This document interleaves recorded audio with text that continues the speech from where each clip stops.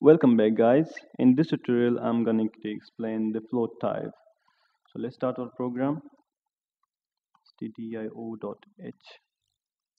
Right, main program start with main as always. And now we want to print a value like 2.3 or any fractional thing with a decimal part. So let's float. We have to specify the type of the data we are using. So we are using a float type, and this is 3.4.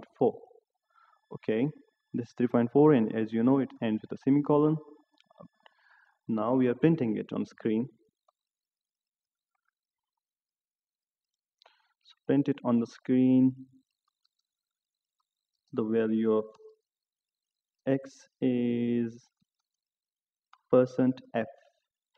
Now do keep in mind that in the previous video we used %d because it was for integer type. When you use the float type, you use f.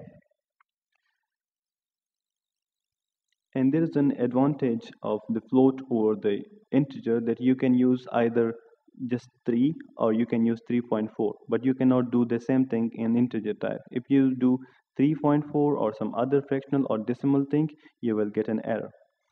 Now what do I mean by this f %f? You have to specify the variable you are referring to.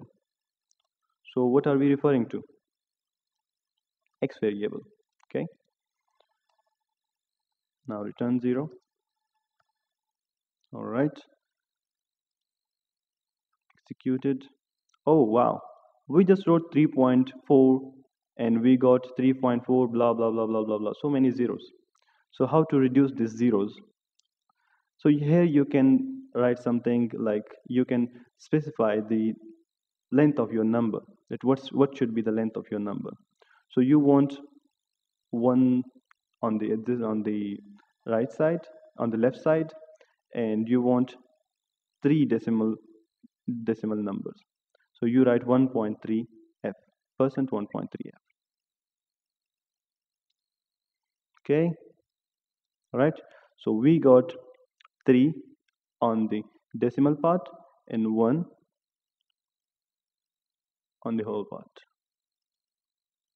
Okay, so what kind of possible errors can you make here? You can either